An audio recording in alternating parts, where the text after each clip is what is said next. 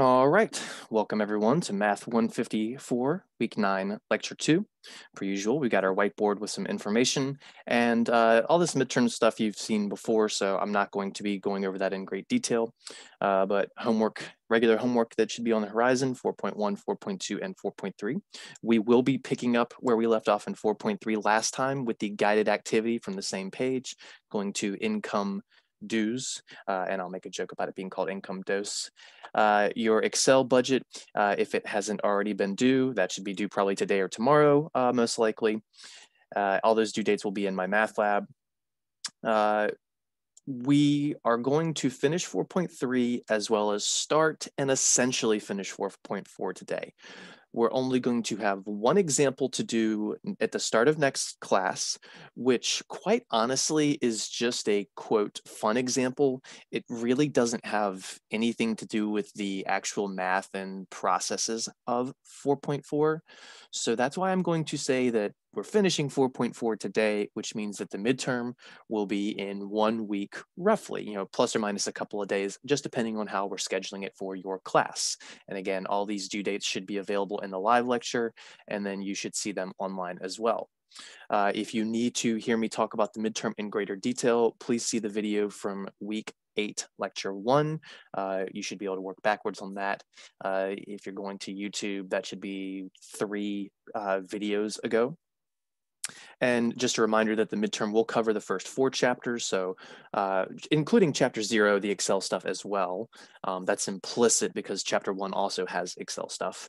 So all the way up to and including 4.4. It'll be, like I said, a week plus or minus a couple days after finishing today's section, 20 to 25 questions. There will be a review provided, it says in my math lab, that's actually Canvas. So the review in Canvas is going to be a lot longer. The midterm itself will be in my math lab. The test will be in Canvas. So the midterm is in my math lab. The test is in Canvas. And the midterm should be the top thing in assignments when it is available. You're only going to see it available for those 2 days. If you miss it, you get a 0. If you don't submit your work within 15 minutes on Canvas, you get a 0. So please make sure you're showing your work. There will be a very, and I mean very short formula sheet provided that will be in Canvas. You can download that and use it. It's just a couple conversion formulas. So remember that all the formulas we talked about this semester, I've mentioned that you had to memorize them, and that's still the case. All right, so with that being said, let's go ahead and get back into 4.3. Income dues, income dose is what it looks like to me. Income dose. Use the Census Bureau report, Income and Poverty, from the previous guided activity, showing income in 2017 dollars for households. So again, we're going to use this table again, so I'm going to have to come back to this. It's kind of tedious, I know, but we'll deal with it. And this one's going to be a little different. They say, compute the total and percent difference in the number of family and non-family households in 2017. Do this in 2 ways, switching the order. Do this in 2 ways, switching the order in the arrow diagram. So this is something I alluded to last class, 5 days ago. I know it feels like forever ago. In that, generally, total change and percent change, it's all based on old and new, original and new, however you like to say that. Whatever happened first, whatever happened second. So new minus old, the second thing minus the first thing. However, we don't have to be talking about total and percent changes with things related to time. We can talk about total and percent change with things not related to time. We can compare apples to bananas. We can compare apples to oranges. Those have nothing to do with time. So saying which thing occurred first and which thing occurred second doesn't really have a sense to it. You just have to have a reason to call the bananas the quote first, or the oranges the quote first, or the apples quote first, or whatever. So in other words, you're thinking about one thing in comparison to another thing where you want the percent change to be based on what you typically are dealing with. So if your store is typically dealing with apples and now all of a sudden you start going and selling oranges, maybe you do the percent change relative to the apples. Or maybe you wanted, maybe, you're just always selling apples and oranges, and maybe you want to see what's the percent change relative to apples, what's the percent change relative to oranges, whichever one sounds more awesome. Use that number to give to the media to spin your story, because we've talked about how we can do this last class. So that's what this is relating to. There's no real order of first and second. So one time we're going to call the family our quote original, our quote the thing that we're comparing to. And then one time we'll call the non-family the original, the thing we're comparing to. And we'll see how these total changes and percent changes are affected. And we've really already done one of these, but I wanted to make sure we did this one too. So if you go back to your table, the family and the non-family numbers for 2017. Family and non-family numbers for 2017. So we're not using 2016 at all. We're not using any of these columns. We're just using 2017, and we're comparing family and non-family. So family households, 83,000. See, I'm not just using the married, I'm not just using the female leader, I'm not just using the male leader, I'm using all of them, all the family numbers. So that's the 83,000 number. And then the non-family, see the types of households, you have family-based or non-family-based. So the family-based is all the 83,000. The non-family is this 44,498. Again, I don't care if it's female or male leading the charge. If you add those up, you get this 44,498. Same thing here. If you add the female led and the male led to get them married. I'm sorry, if you added all of these. Yeah. There we go. All three of these. You get its number because it's female led, male led, and just married. Okay.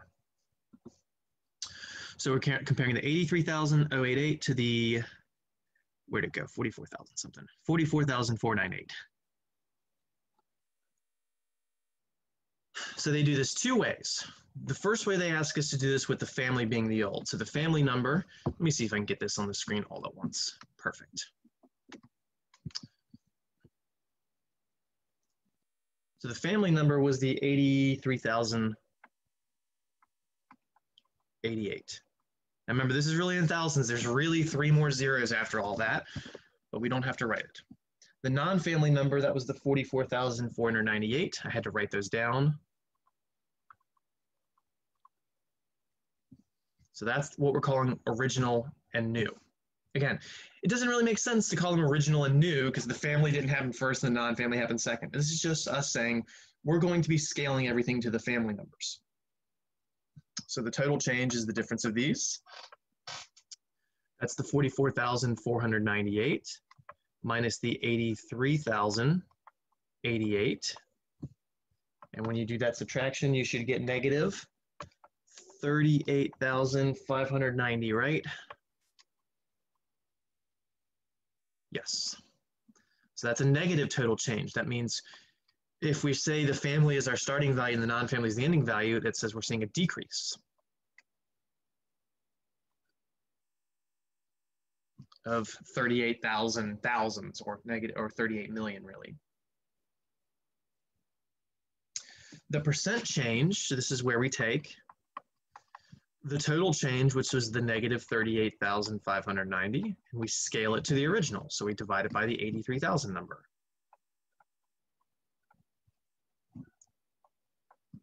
It's going to be a negative number.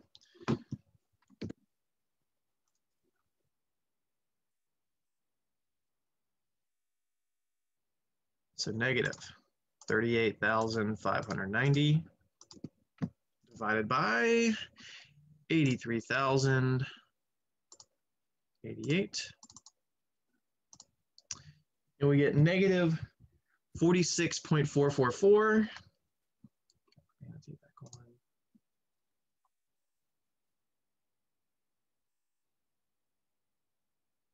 Oh, I forgot to put my 0 there, but negative 0.46444.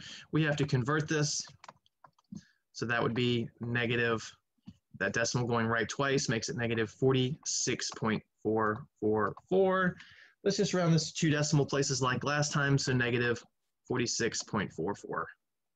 And that's a percent now. So that says if you think of the family as the base value, the non-family is 46.5% less than the family as a change.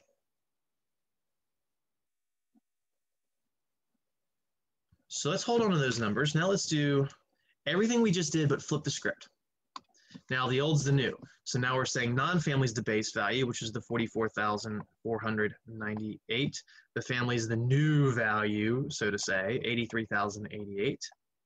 So the total change is the subtraction of those, 83088 minus 44498. Now this will be a positive value, and that's 38,590. We're just subtracting in the opposite order, so the value doesn't really change except in sign. So that says there was an increase. Last time it was a decrease, this time there's an increase. Then the percent change, we take the total change and we divide it by the original. So the 38,590 divided by the 44,498. 38590 divided by 44498. And we get 0.86, etc. 722,998, blah, blah, blah, blah, blah. Converting this, which you can barely see that says convert, sorry. You'll end up with 86.72 to blah, blah, blah percent, which rounded to 2 decimals is 86.72. That's a 7%.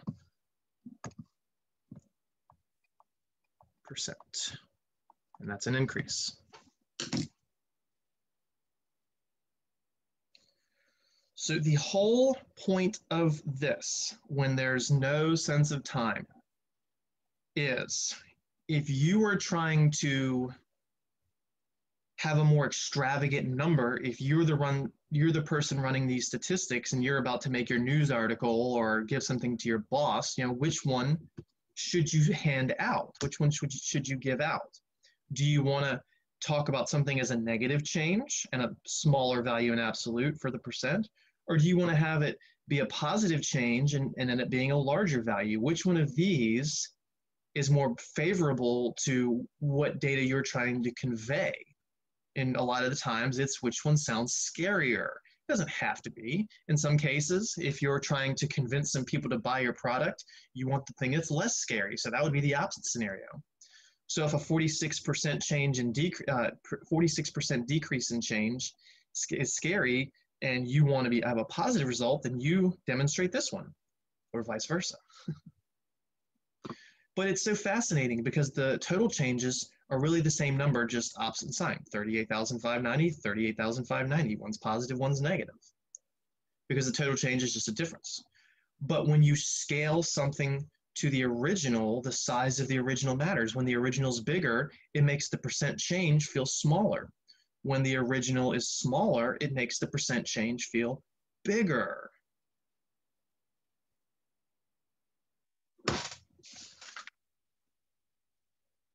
Now, I'm going to have to erase those numbers and everything to answer number 2, to make a sentence out of both of these, a sentence out of beef. So the numbers I'm going to be stealing are the 46.44 in negative and the 86.72 in positive. Okay, so let's clear our screen. Let's take off, annotate, let's throw our calculator down, there we go. Use both of the percent changes from number 1 in sentences. Back on annotate, and we're gonna type for this one.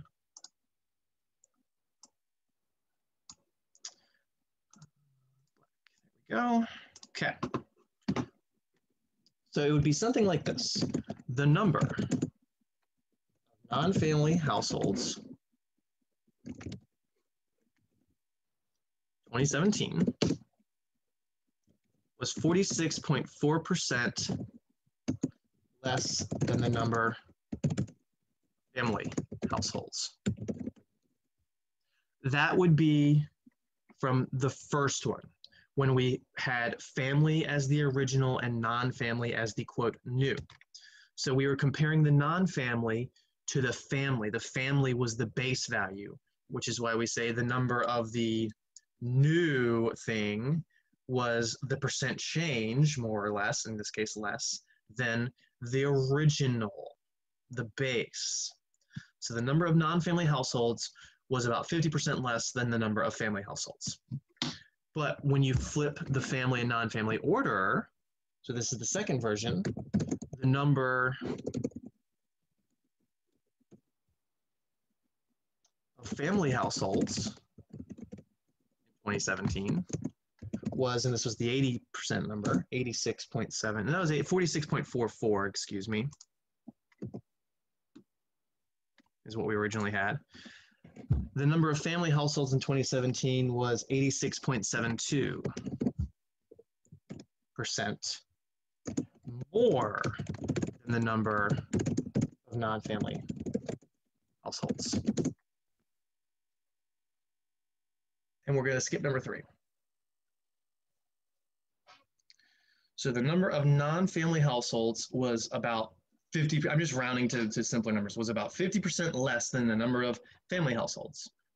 Or you could say the number of family households was about 90% more than the number of non-family households. Again, what information do you think you want to convey? What's your scenario? And of course, we have no relationship with these numbers personally.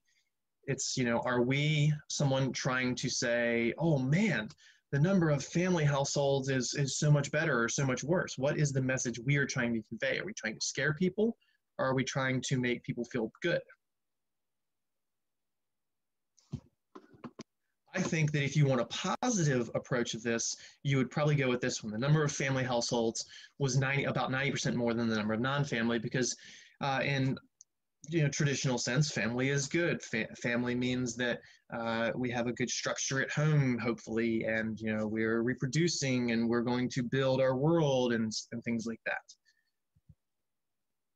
Or maybe you're trying to say something negative, so then maybe you go with this one. Again, that's how this relates to the real world. So when you, a quantitative reasoning student, go and read something like this in the paper, and they say, oh, the number of family versus non-family is this percent change, you can go, okay, well, if I flip the script on this, that number would probably not be as extravagant, and it would be in the opposite direction. All right.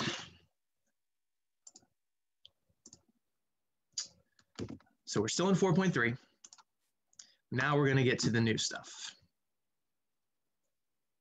All of this right here, but let's just take this one step at a time. Let's just focus here. This is super important. Growth and decay rates in conjunction with growth and decay factors. Now, we have dealt with growth and decay rates in here already. When we've said that your money grows 7% annually, that's a growth rate. If I said that you lose 7% annually because you're paying interest or something, that would be a decay rate. Growth means it's going up, decay means it's going down. So your growth or decay rate is given to you as a percent. So when I say X, I'm just saying something like 7%, 13%, or negative 7%, or negative 13%, again, depending if we're going up or down. When we invest our money, it's going up, so positive 7%. If we lose money, it's going down. Now, when we lose money, we generally don't even think about it that way because we think in absolutes, but we will deal with decays in a more traditional sense. You have got to understand the difference between these two things. And this is something that I always have to hammer out to my students. We are going to see this in chapter 5. We're going to see this in chapter 6. We're going to see this in chapter 8. We're going to see this in chapter 9. Just like when we introduced proportions in chapter 2, it never really went away. Now I'm introducing something else that's super important that's never going to go away. Most of the things that we teach in QR don't really go away. That's what I like about this course. It's not like an algebra course where we teach you this thing and then we never use it again. Then we teach you that thing and we never use it again until you get to a pre-calc course. All of this we continue to build on. That's what's amazing about this. So a growth or decay rate, a rate is going to be, this is going to be given you as a percentage. It could be written as a fraction. Rates are fractions, but fractions are percents. They're all the same thing, just represented differently. The word factor means multiplier. The word factor means multiplier. The word factor means multiplier.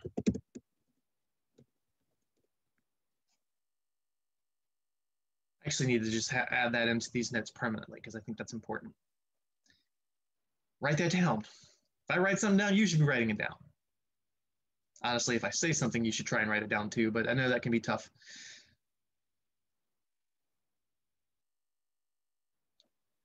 The growth or decay rate is just your basic percentage. We're increasing 7% a year. We're increasing 9% a year.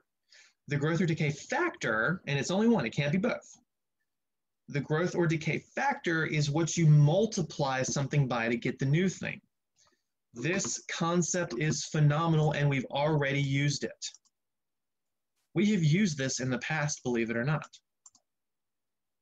So if you're given an original value, so say we have 300 of something, and it's growing at 7% per year, that would mean we have the original and the growth factor. That's all you need in order to calculate the new value. You need the old and the growth factor to calculate the new. See, this is a different perspective. What we were doing in the past was we were given the original and the new, the old and the new, and we were finding the percent change. The percent change is the growth factor. Percent change is the growth factor or decay factor. So now instead of being given the new and the old and finding the total change and percent change, now we're going to have the percent change and the original and find the new. Or we can be given the new and the growth factor and find the old. We'll get into that as well. So the growth factor is just you take 1 and you add the percent value, but as a decimal. I know this says 1 plus or minus X percent, but this should be as a decimal. So if you are talking about a 7% increase, the decimal value would be 0.07. So you'd be taking 1 plus 0.07. If you're talking about a 7% decrease, you'd be doing 1 minus 0.07. See, that plus or minus tells you whether you're going up or down. If it's an increase, you choose the plus. If it's a decrease, you choose the minus.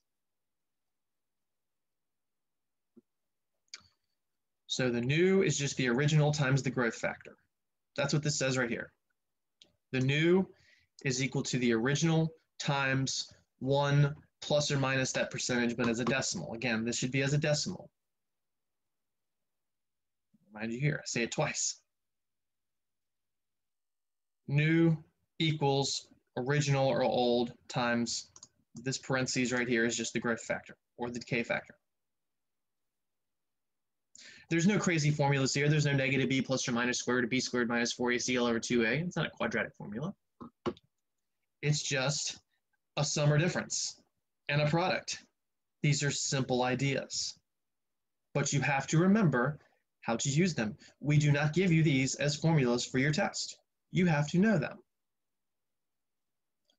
And again, you add if it's growth, you subtract if it's decay. Now, I did say in general, you're given the old and the growth rate, and then you can do this, but I also mentioned down here that you could be given the new or the original and be asked to solve for either. Don't worry, we'll see that.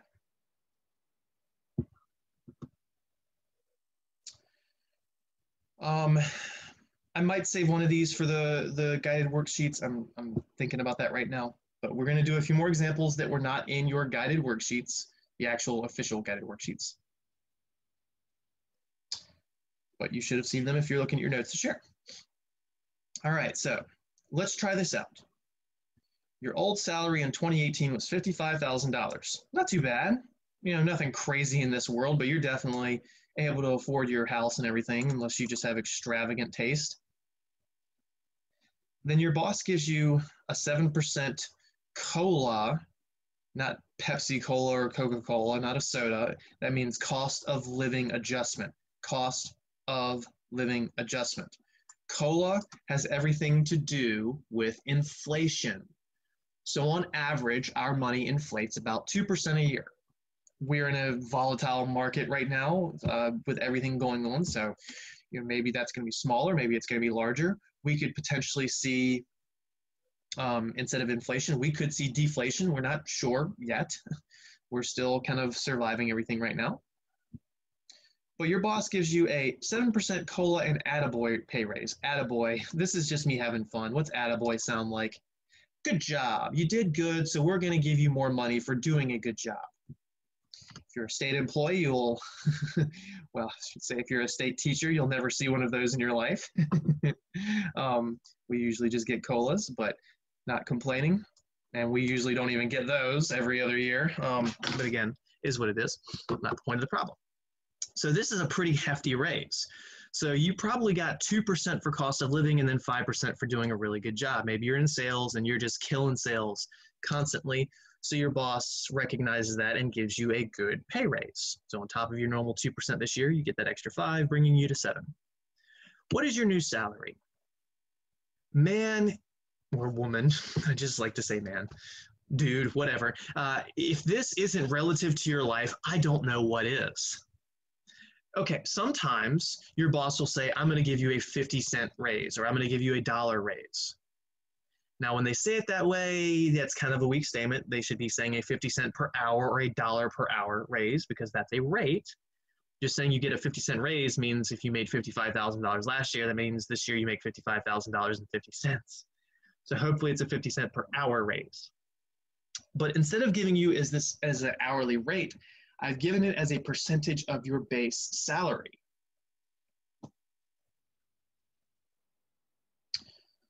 So what we need to do is find what the growth factor is. We have the growth rate. Let me give myself some space. The growth rate is the 7%, which as a decimal is 0.07. Meaning that the growth factor, remember, factor means this is what you multiply with, is just 1 plus the rate as a decimal. So 1 plus 0.07, which is 1.07. So that says if we want to find our new salary, we just take the old salary and we multiply it by 1.07. This is the formula. To find the new salary, you take the old and multiply it by this value, the growth factor. And it's growth, it's not decay because we gained. New equals old times growth factor. New equals old times growth factor. New equals old times growth factor. New equals old times growth factor. New equals old times growth factor. I said it 5 times. That's how important this is. So the new salary is the old salary times the growth factor. The old salary was the 55,000. I can type, I promise.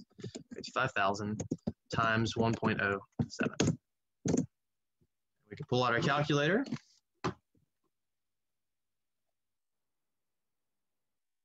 $55,000 times 1.07 equals 58,850.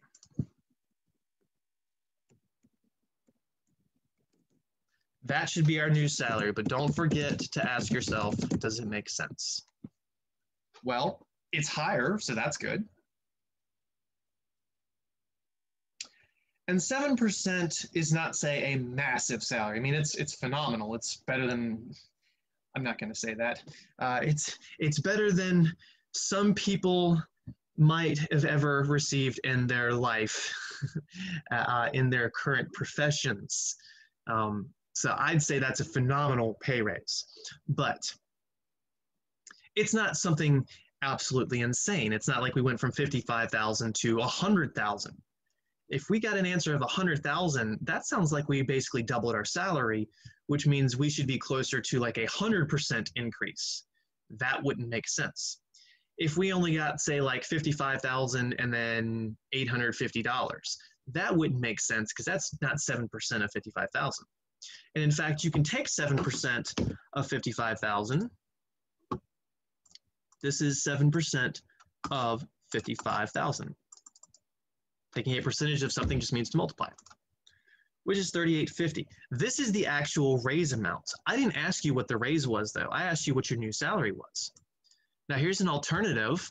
If you know the old salary and you know what the raise is, check this out. If you take the old salary and add the raise, you get the new salary, the same value. So that's kind of cool. And there's some math that proves that. It's called factoring, which based on this shouldn't really be a surprise since we're throwing that word around. But I didn't have to break it up this way. I didn't have to take the percent times the base and add to the original. I could. But doing it that way complicates things if you don't have the original and the growth rate. If I had the new, you wouldn't want to do it this way. It's a pain in the butt, trust me. So yes, this makes sense. How would this have not made sense? So I'm going to do this wrong really quickly. Let's say we said that the growth factor, GF for growth factor, was 1 plus 7.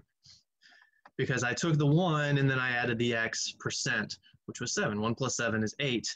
So this is the growth factor, and that says that the new is 55,000 times 8, which is going to be a really big number. It would be $440,000.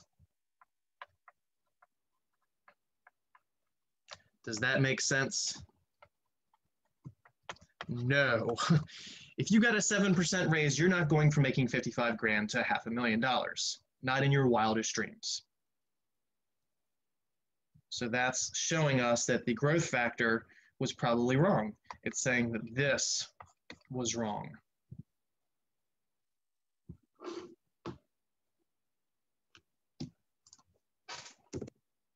All right.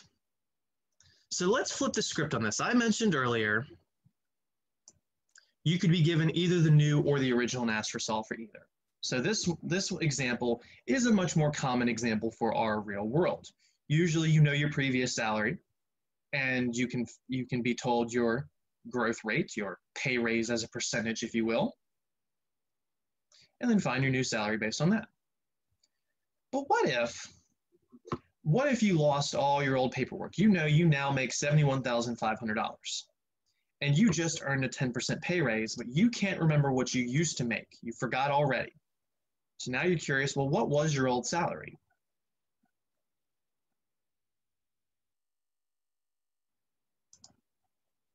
So we just earned a 10% pay raise, and we're wondering what our old salary is.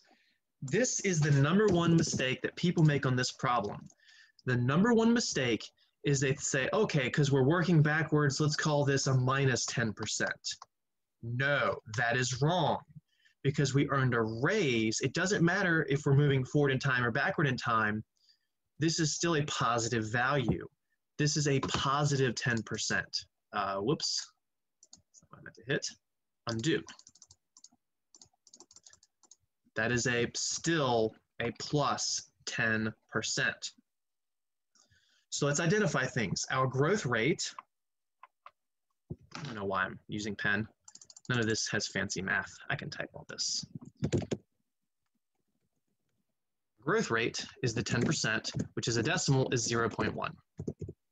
Making our growth factor 1 plus 0.1, which is 1.1. Again, the growth factor just takes 1 and adds the percentage, but as a decimal. What's the meaning of this? Why? This 1 right here that we add counts as 100%. This counts as the original base. So this is saying take the base and add the growth. This is like saying it had the 100% that we originally have plus the new 10%. Again, this is the 100% we originally have, and now we're adding the 10%. If this was decay, we'd have the original 100% and we subtract 10%. So now we're using the equation, new equals old times the growth or decay factor. New equals old times the growth or decay factor. But the 71,000 is not the old, it's the new.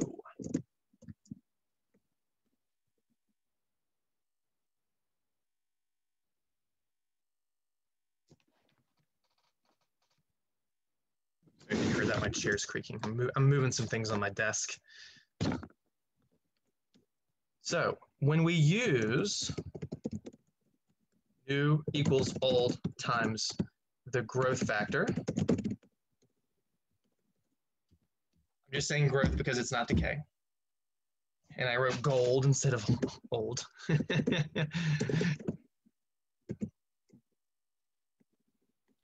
Pay attention, put things in the right place. New is not the unknown, it's the 71,000. 71,500 is equal to the old. The old is the unknown, so we're going to call the old x. That's the unknown. So we get 71,500 equals x times the growth factor, which is the 1.1. Now, 71,500 equals, let's just swap the 1.1 and the x to make it in a more appropriate order. Divide both sides by 1.1.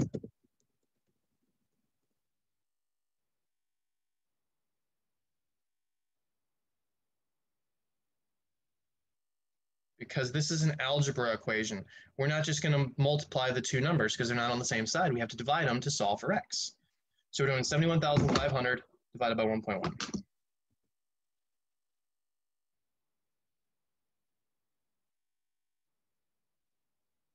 Why is my mouse acting so funny? There we go. I had my pen wrong.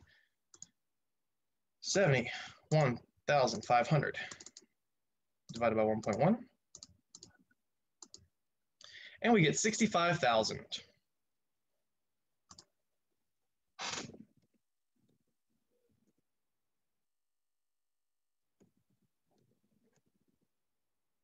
And that does make sense. It's less than we make now because we just earned a raise.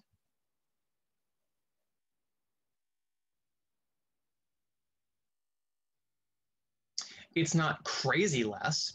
It's not like we went from $10 to $71,000.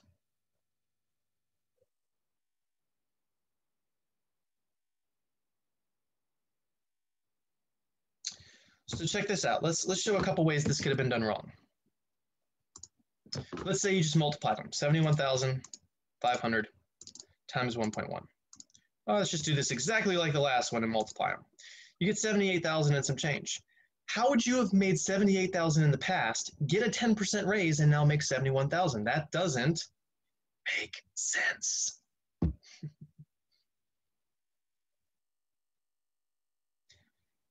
Now, unfortunately, there is a way to screw this problem up, and you'll think it'll make sense.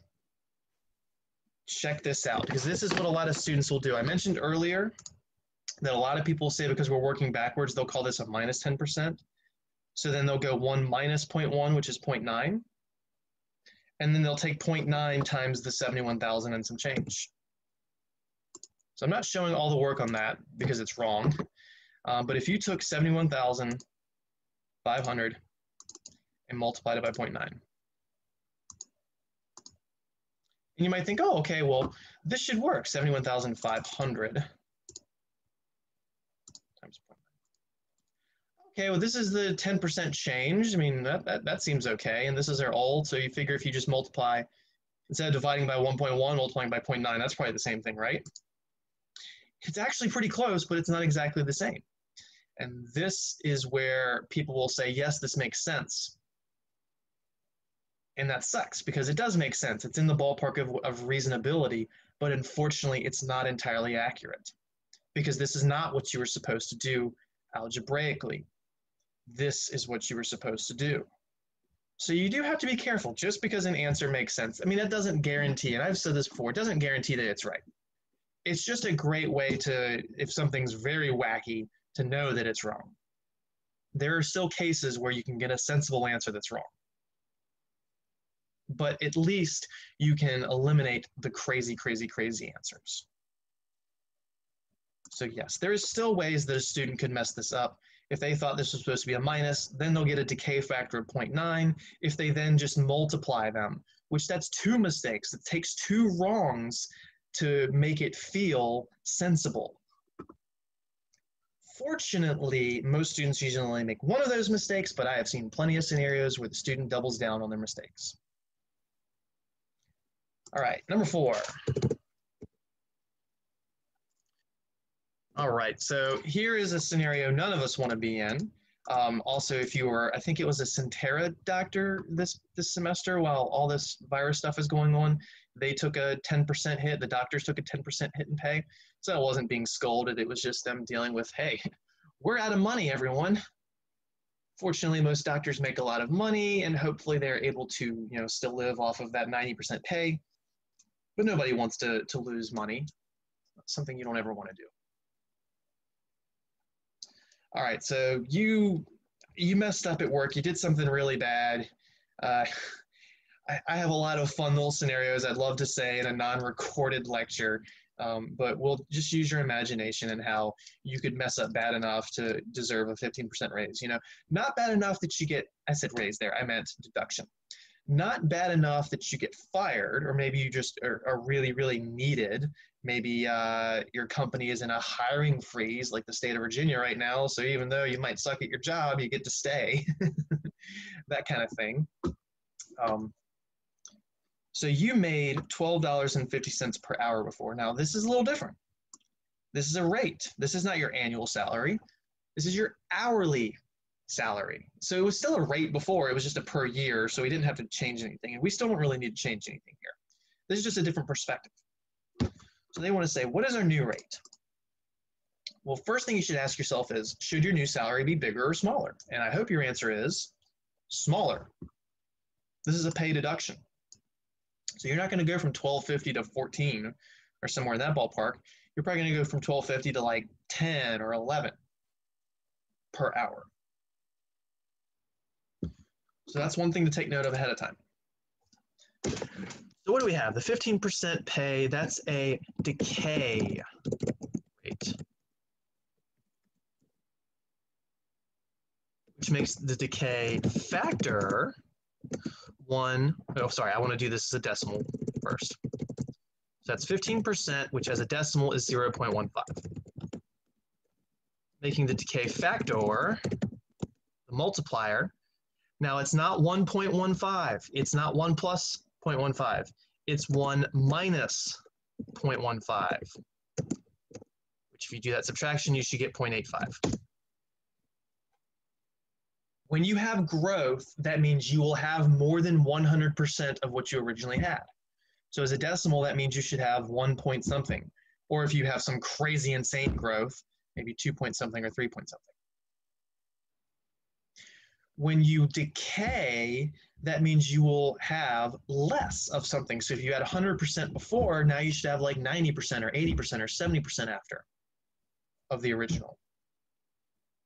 That's why this is less than 1. So new equals old times decay factor. Using that equation again, where the $12.50 per hour, that was the old.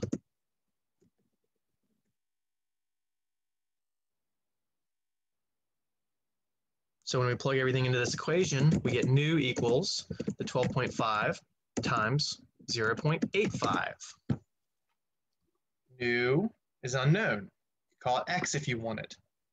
The old was the $12.50 per hour.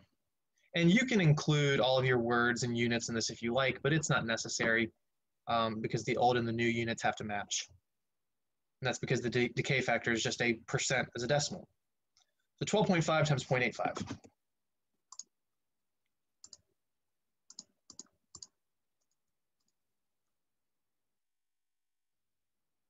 We get 10.625. But that answer should be in a specific format because this is a money problem. That's a new hourly rate. That should be rounded to the nearest penny, which is $10.63 per hour. So we went from $12.50 to $10.63 per hour.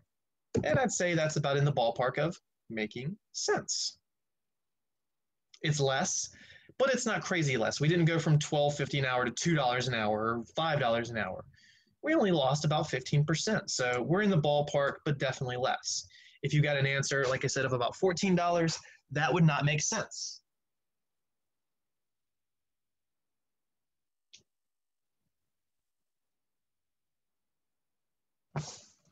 Excuse me. Grab something. Okay.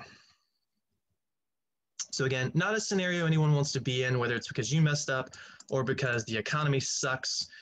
So we have to fight and just take a hit every now and then. I certainly hope this doesn't happen to teachers, but if it happened to doctors, you never know. I don't know if y'all heard that. My dog is snoring pretty loud. My dogs are funny. I had one more. Yes, I had two more. Good. I didn't used to have number 6. Your salary in 2018 was $52,000. Your salary in 2017 was $38,000. What was the total change in salary? What was the percent change in salary? When you go to take your test, your problems are going to be all over the place.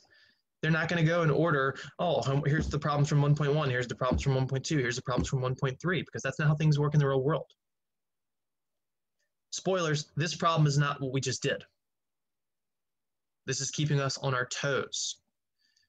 You've got to learn to identify things, write things down as I'm doing, write old, write new, write rates, factors, all that stuff. All right, so what do we have here? Your salary in 2018, 52 grand. Your salary in 2017, 38 grand. Man, that's significant. That to me sounds like someone got a new job. I don't think anyone's getting a pay raise like that typically. Again, typically, especially if you're in a certain profession. All right, so salary in 2018, salary in 2017. I don't see any percents. I don't see any growth or decay rates. I see old and new. So the old value was the 38,000. The new value is the 52,000. We are not asked to find a new value or an old value because we already have them. Why would you ask that question? There they are. What we're instead asked to find is the total change and the percent change. This is what we were doing at the beginning of class. So this has nothing to do with finding growth factors. Ultimately, or with using growth factors. This is about finding them, in fact. The percent change would be the growth factor. So we're going back to total change is new minus old. And then percent change is the relative change. It's the total change divided by the old. Again, we've seen those formulas half a dozen times now. So your total change is the 52K minus the 38K. And if you do that, you get 14,000. That's an increase. We went up from 38 to 52. We gained $14,000 in salary.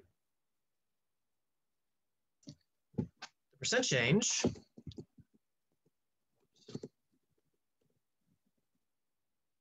would be the total change which we just found of 14,000 divided by the original value, which was the 38,000. I want to put my units in this one.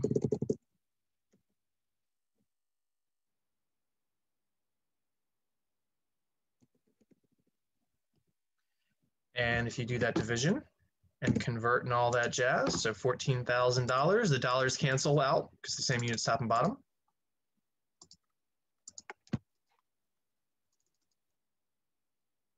We get 0.3684, 0.3684, 0.3684, which when you convert this to a percent, because that's a decimal, is 36.84%, or 36.8, just depending on how you want to round.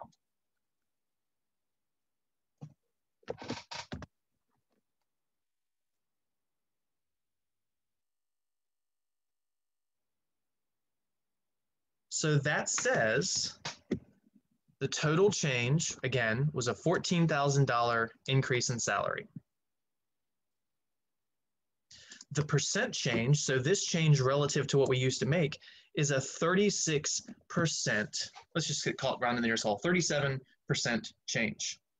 Going from 38 to 52 means we just gained 37% more in salary.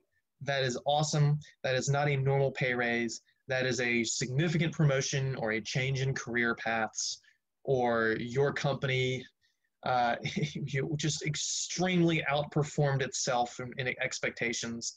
So everybody's making buku dollars now.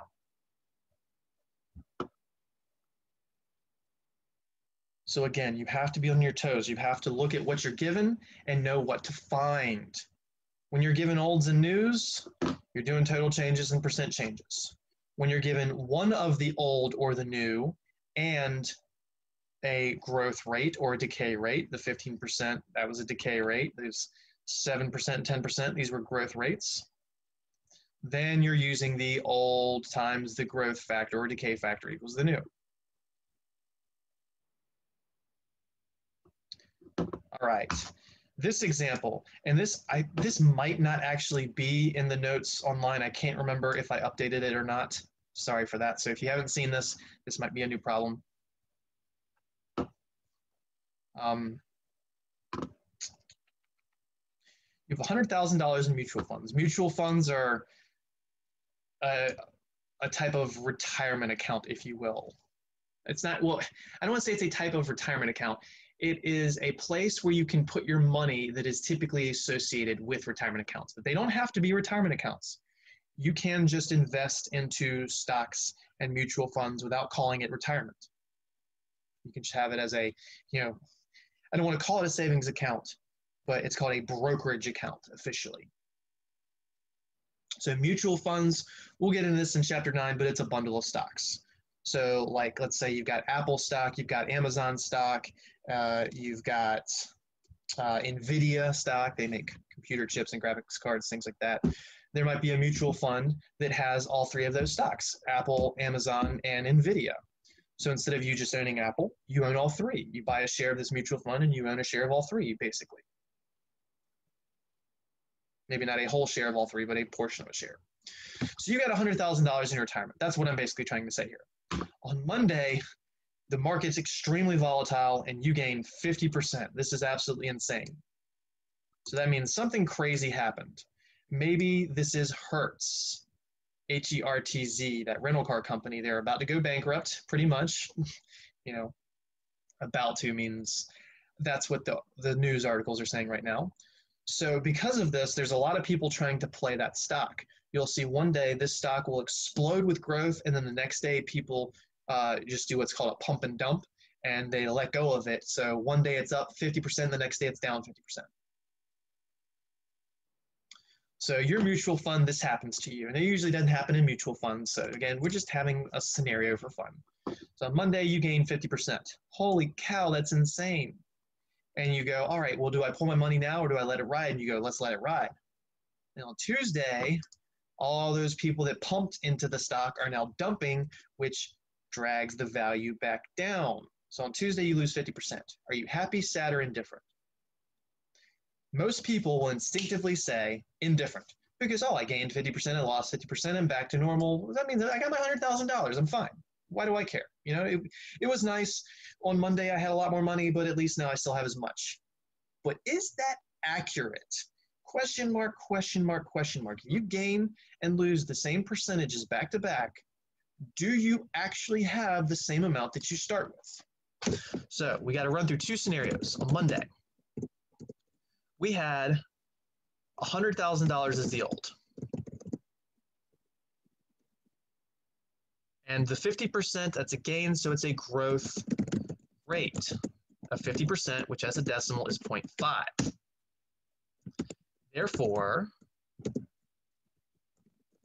new would be equal to the old of $100,000 times the growth factor. And instead of going ahead and writing growth factor, I'm going to do it with the parentheses, 1 plus 0.5. If you need to go to the side and write that the growth factor is the 1 plus 0.5, be my guest. I lied, I will write it after this. So that's $100,000 times 1.5.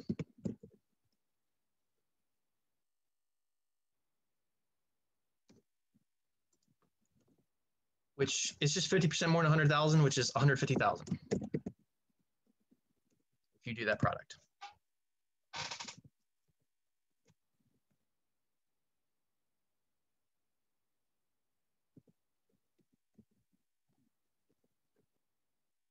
There we go. So here's the thing I said I wasn't going to write originally. That your growth factor, because we have 50% growth, the growth factor is 1.5. 1 plus 0.5. So our new was our original of $100,000 times, now we have 150% of that value. That's what this says. Having a growth factor of 1.5 says that we now have 150% of what we used to. We gained 50% in addition to the 100%, meaning we now have 150%. All right, so that's the end of Monday. But then on Tuesday, now our old value is not 100,000, it's 150,000. When you're dealing with stocks and bonds and mutual funds, you gain that money that day. So now we have $150,000. We gain 50,000 bucks in a day. That's insane. Does that usually happen on 100 grand? No. But if you put your money in Hertz, one day you might have seen this. Actually, one day, a couple weeks ago, they had 100% growth in one day. But then after that, it just crashed, crash, crash, crash, crash. If you didn't pull your money out that day, woo, you were probably crying. Okay, so our old's 150,000. Now we're losing. We're on the dump cycle. So now instead of a growth factor, that's a decay factor. So our decay rate would be negative 50%, which is negative 0.5. Meaning the growth factor, if you need to see that, or excuse me, decay factor, DF, decay factor, would be 1 minus the 0.5, which is 0.5. That's our decay factor. So our new is the old of 150,000 times the decay factor, which is the 1 minus the 0.5.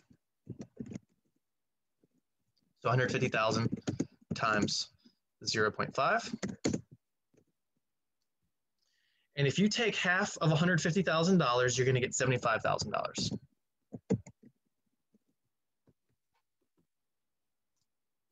This is the amount of money we have in the end. We started with 100 grand, then we had 150 grand. We were excited, but we let it roll, and unfortunately, the market crapped out on us, and now we got 75,000. So back to the question at hand. Are we happy, sad, or indifferent? See, I didn't ask you for any of the numbers. I asked you for your mood. And you might say, oh, I've got $75,000. I'm super happy. I'm going to disagree with you. Because, yeah, okay, you got $75,000. That's great. But 2 days ago, you had 100 grand. I'm sad. Me personally, I am sad face. I am sad face because I am now $25,000 under where I was just 2 days ago. So what I love about this problem, there's a homework one related to this, is that if you see a gain and a loss of the same percentage back to back, that's actually bad. Most people instinctively think that it balances out when in fact it is bad. And that's because when you gain 50% on 100 grand, you're gaining 50,000. But when you lose 50% on the new value of 150 grand, you're losing 75,000. So you gained 50, then you lost 75, which means you lost more than you gained. Okay, well, what happens if you flip the script? What happens if you have the loss and then the gain? What if you reverse this order? Are you still sad? Are you now happy? Or are you for some reason indifferent? Does this actually have an effect? Does the order that this happens matter? Okay. And just spoilers, see example 10 in text. We're not going to have time for that. What if you reverse the order? So I'm not going to write everything out this time. So now we're going to say Monday, the old is the 100,000.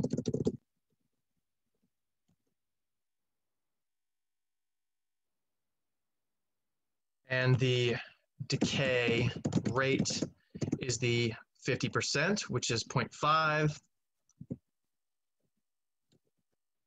as a decimal. So the decay factor, 1 minus 0.5, 0.5 is 0.5. So the new is the 100,000 times the 0.5, meaning we only have 50 grand. Yikes. So at the end of Monday, we're down to 50 grand. Right now, you're terrified. Oh no, we just lost $50,000. We were at 100 and now we're down 50. That is awful. Yank the money from the market and just deal with what we have. Believe it or not, that's not my suggestion. But that's what most people do. They lose a ton of money and then they rip their money from the market.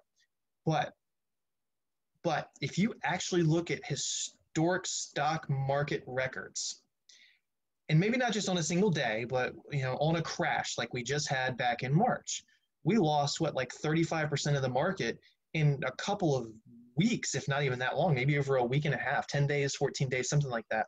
But then almost immediately, like 15% flooded back into the market. So someone who lost 35% freaked out, pulled out at the bottom. The very next day, it was up another 15%, and that's 15% that they now aren't going to see. So you freak out and you pull your 50 grand, you might not be too happy because check this out, on the next day, your old amount is now your 50 grand, but we gain 50%. So our growth rate is 0.5 as a decimal. So the growth factor would be the 1 plus the 0.5, which is 1.5. So our new amount is 50 grand times 1.5. 1.5 of 50 grand is 75 grand. So at the end of Tuesday, we have 75 grand. Okay, is that amazing? What's your opinion, all that jazz from before? Are you happy, sad, or indifferent? Well, I'm a little happy if you just think about Monday to Tuesday because we went from 50 grand to 75 grand. But ultimately, I am still sad. I am equally as sad as the original scenario, in fact, because ultimately I've gone from 100 to 75. But I still didn't pull my money out on Monday, and I'm happy for that because at least I didn't lose 50 grand. I've only lost 25 grand. Maybe on Wednesday this goes up more. Maybe I have to wait a month or a year for this to go back up. But in our economy, things go back up eventually. It might take a month, it might take a year, it might take 2 years, but you do get your money back, historically speaking.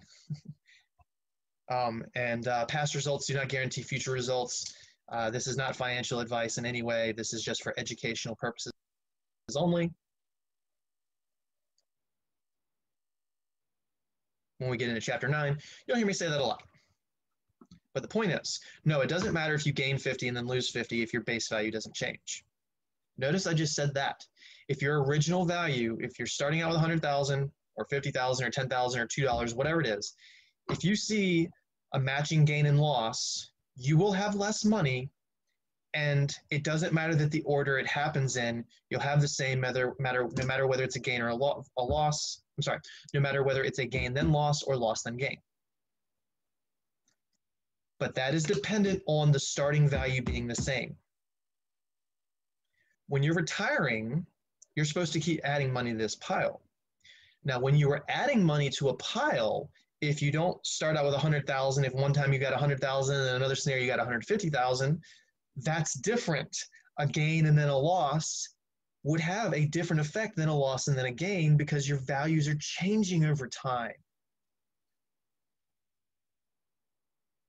And there's not going to be anything about that in this chapter, even the next chapter, but in chapter 9, we'll talk about what you would want to see preferable. What would be better for you if you are continuing to add? Would it be better to have the loss first than the gain, or the gain than the loss? And I'll spoil this. You don't want to have the loss last. If you have the loss last, you're going to feel the most significant effect, which is why they tell you when you're in the last 5 years of retirement, you shouldn't be having any risky investments, because if the market loses 35%, if you're trying to retire 5 days later, that money's gone. But if you lose for 35% when you're 25 years old, when you're 35 years old, honestly, it doesn't really matter, because you're going to have plenty of other opportunity to see gains in the next 20 years of your career. Then when you hit 60 years old, you take that money, you put it mostly in bonds for safekeeping. all these different strategies that you've got hopefully lots of time to learn. Okay, as I said, we're not going to do example 10. Definitely don't have time for that. So let's get into 4.4. And while this section might seem like it's got a lot going on, we're going to trim the fat of it. We're only going to be doing basically what we were just doing, but with some vocabulary that's specific. So again, we're ignoring this for now. It's a fun little problem. Check it out on your own time if you'd like. 4.4, data tables with percentages. We are going to literally do the exact same thing in this section as we were doing in the last section. We are mainly going to be focusing on total change and percent change. Sorry, I'm trying to find out where the formulas are. We are mainly going to be dealing with this stuff again. Total change is the difference of new and old. Percent change is the ratio of total change to the original, and then convert it to a percent. Don't forget that last bit. Total change is the difference. Percent change is the ratio of change, total change, to the original. Remember your interchangeable words. Absolute means total. Percent means relative. So back in the last section, we compared 2017 to 2018. We compared apples to oranges. So sometimes the new and the old didn't really have a sense to them. It was just, all right, which one do we call the new? Which one do we call the old? How do we want the numbers to appear? We did an example of that today as well. But again, the data was based on values, apples and oranges, or a dollar value from last year and a dollar value from this year. In 4.4, we're going to be dealing with given values that are percents. So in 4.4, the given values are percents, which means the total change has a unit of percent, but so does percent change. This is confusing. So we need new language.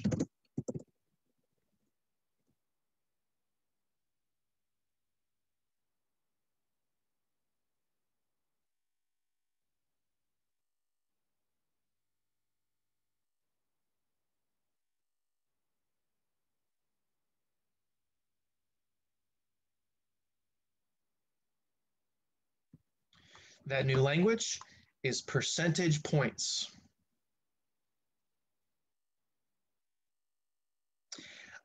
If you're in sports, you may have heard this phrase thrown around a little bit.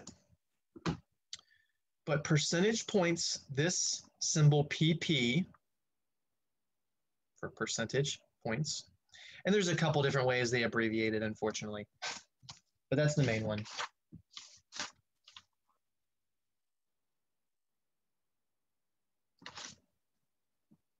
PPS is the other main one. I was trying to remember what I was commonly seeing, PP or PPS, percentage points.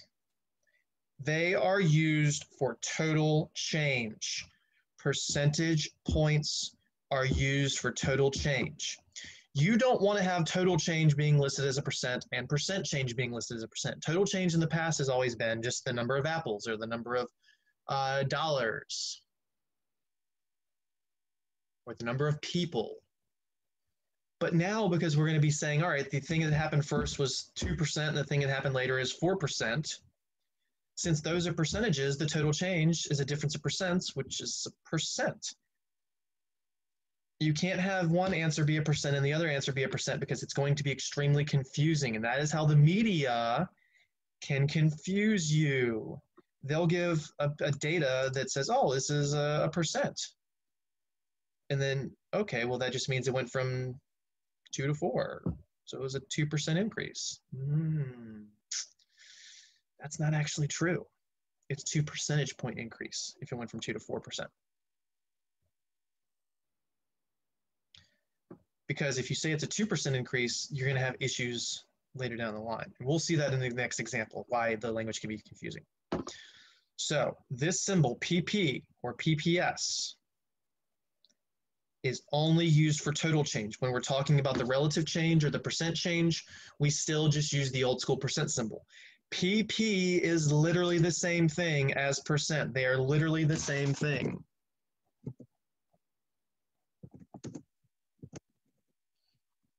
On a mathematical sense, those are one and the same. We just use the PP symbol, the abbreviation, instead of a percent to avoid confusion for our readers, for our students, for anyone. Do not ever list a percent change as a, do not ever list a total change with a percent symbol. Use PP. So this half a dozen times now.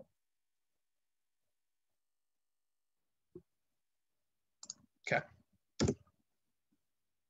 Total change, PP, not the percent symbol. Total change, use PP. Now don't go back to 4.3 and start doing this, because in 4.3, the data given to us were not percents. They were apples, they were oranges, they were salaries, they were people. This is an example of data being given to us as percentages. And you might say, well, this is still talking about pay raises. But instead of giving you, oh, Bob made this many dollars this year and that many dollars next year, or Bob made this many dollars this year and he got this percentage of a pay raise, I have given you a pay raise percentage for last year and a pay raise percentage for this year. I never gave you any of Bob's base salaries. I just said last year, he earned a 2% pay raise. This year, he earned a 4% pay raise. Thinking that we're at 1 year in the past. 2 years ago, 1 year ago, you get the idea. What was his total change and percent change in pay raise? So because these data values, the things that we're comparing are percentages, the total change must use PP instead of percent to avoid confusion. So the old is the 2%. New is the 4%.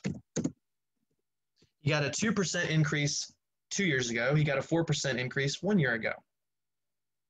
These are both increases. They're not base values. So the total change would be the new minus the old, which is 4% minus the 2%, which is in fact 2%. ... No. Don't write it as percent. Well, what did we just say 50 times? When we talk about a total change, never use percent. If I do this, it's wrong. I'm supposed to use PP or PPS, 2 percentage points. Again, the S is optional. Either way, it's okay.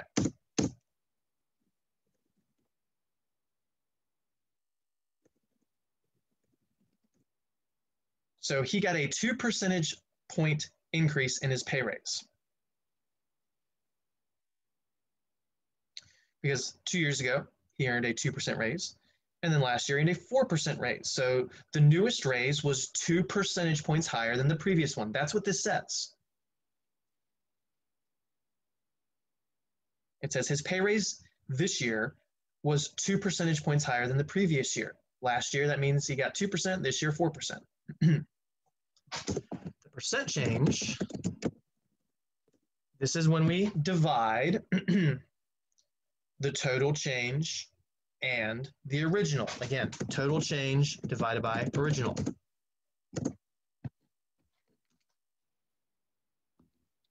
The total change we just said was 2 percentage points. Weird. What? I've never seen that.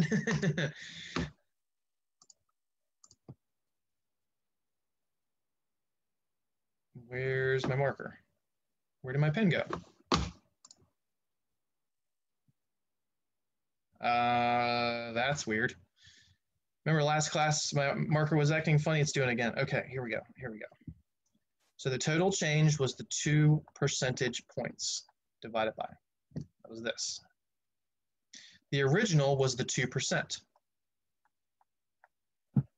Now we said this earlier, the symbol for percent literally means the same thing as percentage points. These are just different symbols to avoid confusion. So when I take a percentage point and divide it by a percent, those units cancel each other out. And 2 divided by 2 is 1. Now be careful, this is not 1%, because the value you get here is a decimal. You have to convert this. Move the decimal right twice, and it's 100%. So that's the percent increase in pay raise.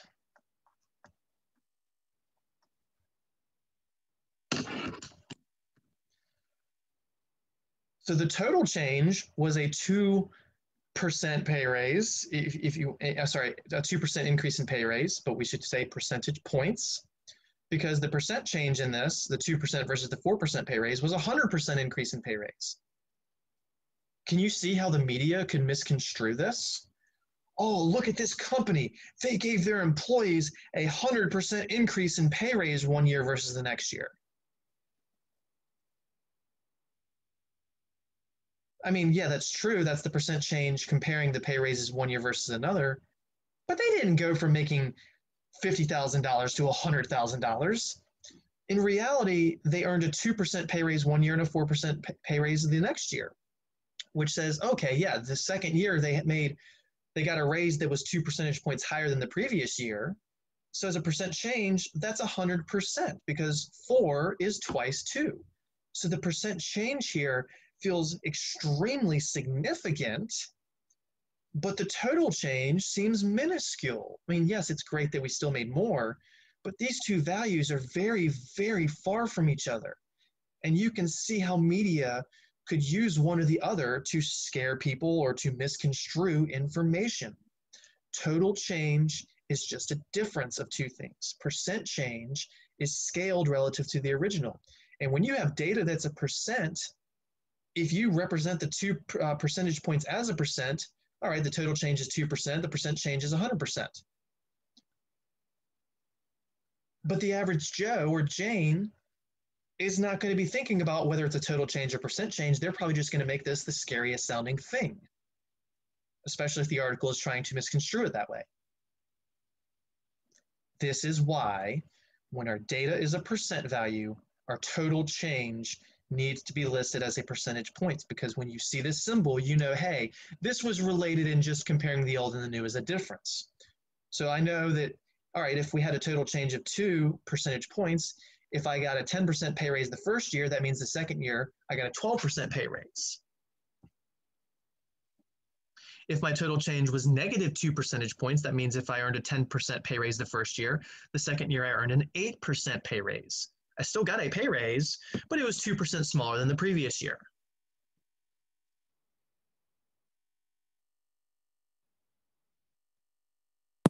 All right, so that is going to be it for the day. Remember, I'm saying that we finished 4.4 in terms of the material that'll be tested on. However, we will still talk about something briefly next session, that that quote sobering problem that you saw on the whiteboard.